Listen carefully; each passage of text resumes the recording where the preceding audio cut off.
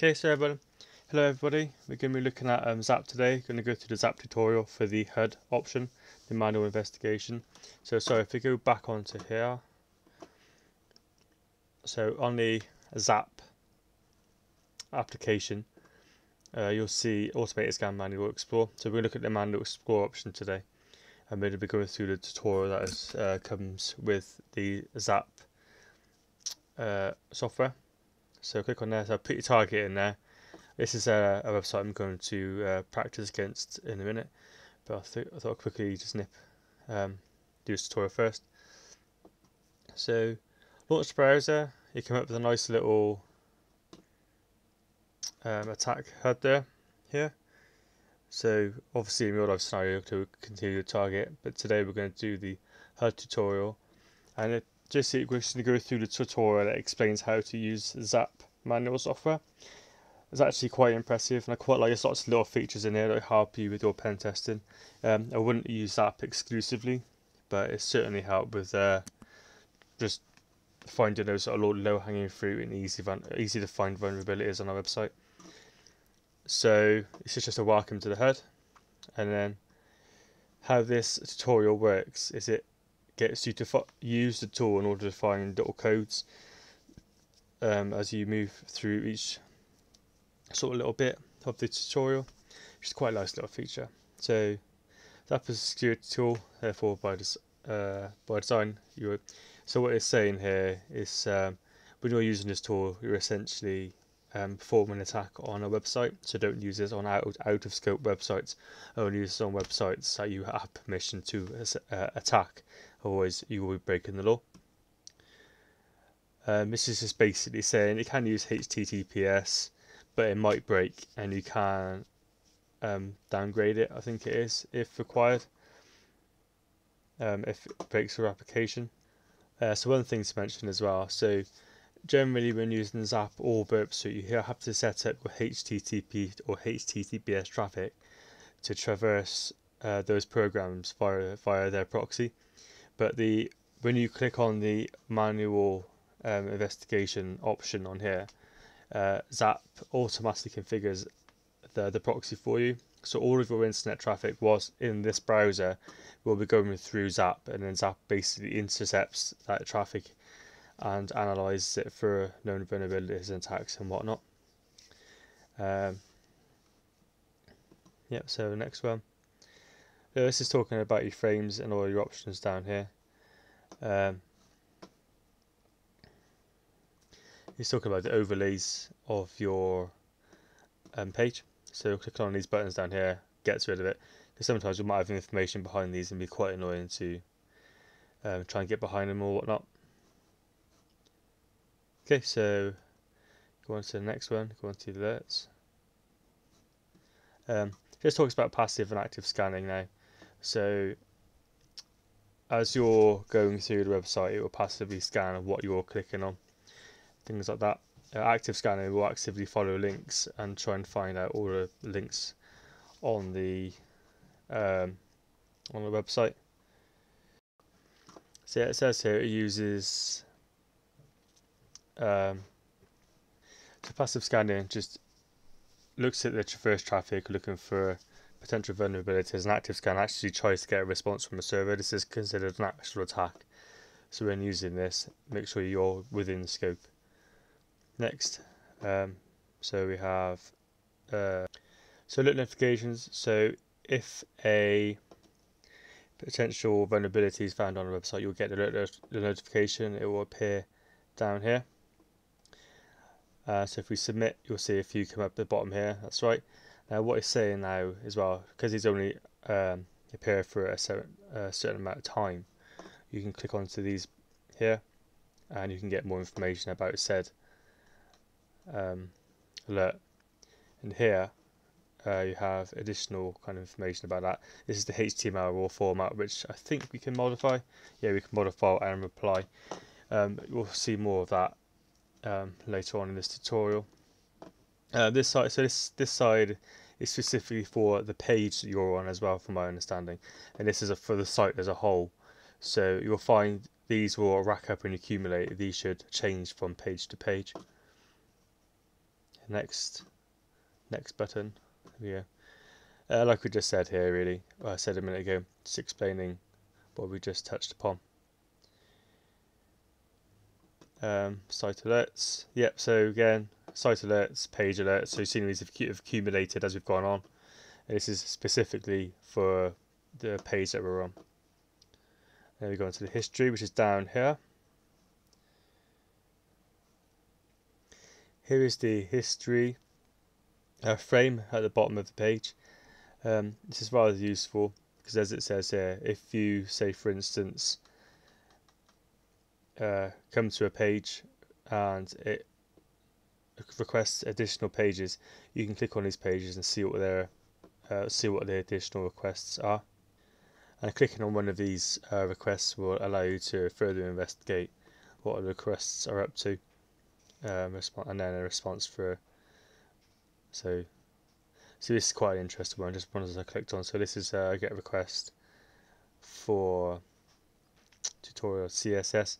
So if you wanted to, you're going to get your response. The response is for whatever the content was, and then here you have the response to data response. So if you was to modify that, you'd be able to change the what you can see in the browser from that particular response. And then we go to WebSockets. This is something to do with messages that are sent within the HTML, and you'll be able to modify those messages and resend them and things like that. I haven't come across this yet, so I can't give you a good example. ZAP fields are hierarchical, so this just clicks onto here, and you can go onto your site. So go into my own site, and this is basically saying here's all the pages that they found, and you can traverse them at will. And then you can click on any of these URL sites to see the request and response of that HTML. So I don't know, alerts, and then here we go. If we get and then a response, and then we can replay in the browser if you want to, and it takes us back to where we were before. So let's just go back to where we were on sites, I do believe. Here we go.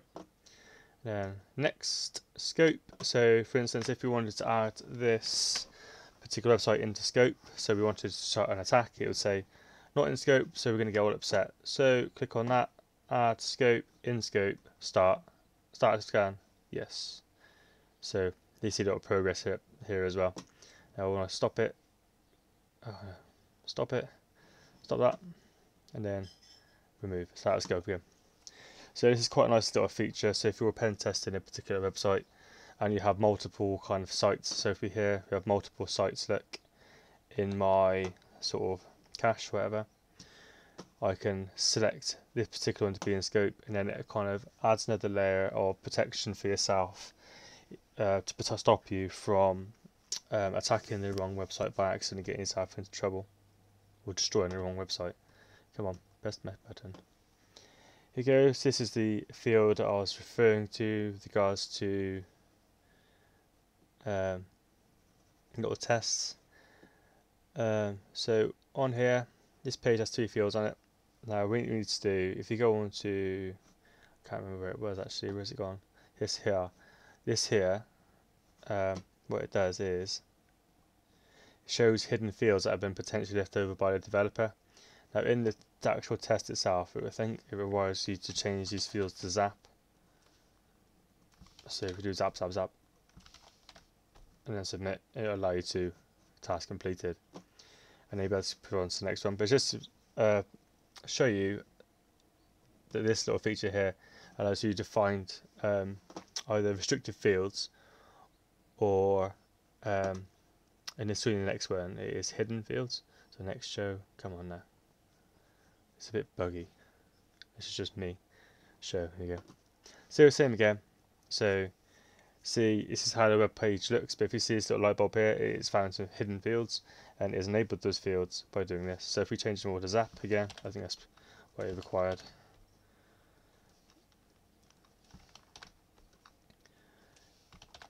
ZAP. And there we go, task complete. Next. Then here again, what this allows, so some browsers within the CML form will restrict some kind of how much input you can have. So in there you can only input numbers from 1 to 100. But if you were to intercept that request, you could change this value to whatever you wanted to. So for instance, what they want us to do here is to intercept the request they're going to send here, and then add it to or change value. So traditionally what you'd have to do is open up Burp Suite or ZAP and then do it that way. But this is done like a little bit of a shortcut, and a nice easy way to do that. So I think what it wants to do is replay the attack or break. Okay, it wants us to intercept it. It's okay, so break. Okay, we send that in like that. Nice. And then now this is the intercepted request. So this hasn't actually sent it to the server yet. It's just intercepted it for us. So it's gone from our browser. Now it's in our proxy. This is our proxy. So now what we're going to do, I'm going to go zap, and I go continue, and now boom, task completed. Now if I was to leave that break off, so it's not going to intercept it, that would say please select a value is more than 100. But if I break now, that means send it to our intercept, and go boom, and then we can go 1000 just to prove I'm not lying, 1000, and it works. Okay. But in this instance, they want us to put the word zap in there, so we can go 5, submit. Oh damn, we'll put that back on. 5, submit, and then zap, continue. Boom, we're in. Task completed. Next. And let's do the replay. So go to history, and it wants us to do. Which one was it? Let's have a little look. Okay, there's no task attached to this one, but I think from what it's asking you to do is go into your history, replay and browser, and then look for any one of these, and I would go to tutorial for instance, and I can replay in console or replay in browser, so that will resend the request with my modifications if I choose to make a modification. Yeah, so it's get a request to that, and if I wanted to send it to another machine for instance, I could modify that to change it, and I wouldn't receive a reply because then the server would craft a packet as this being the response. But anyway, next.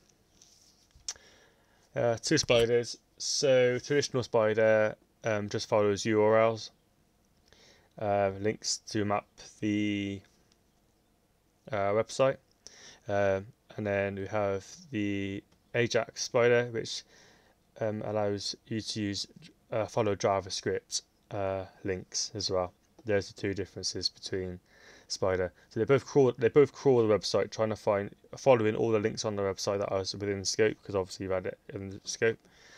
And then so this one's just standard links, and this is to do with a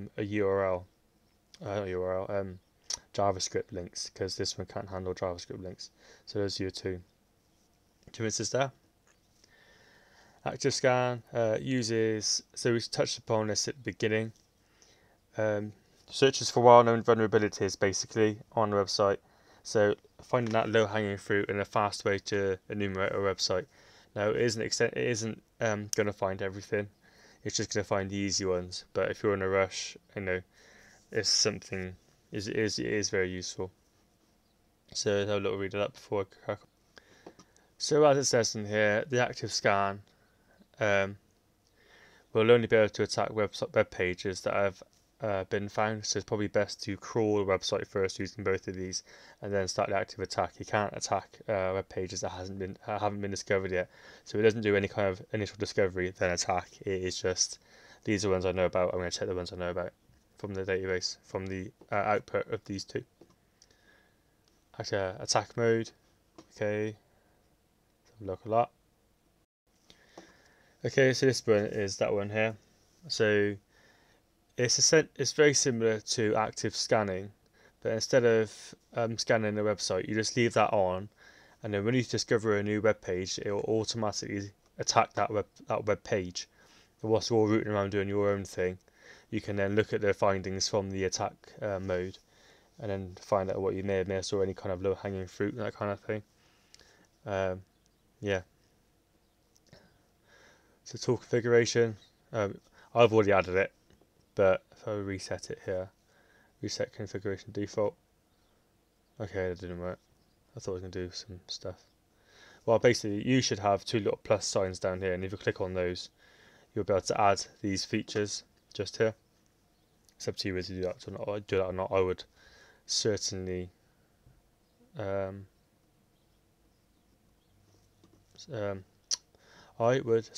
recommend it. Okay, next is comments. So comments is actually quite useful. So generally, when you're looking at web pages, you'll inevitably go to view source, and you'll have the source of the current web page you're looking at.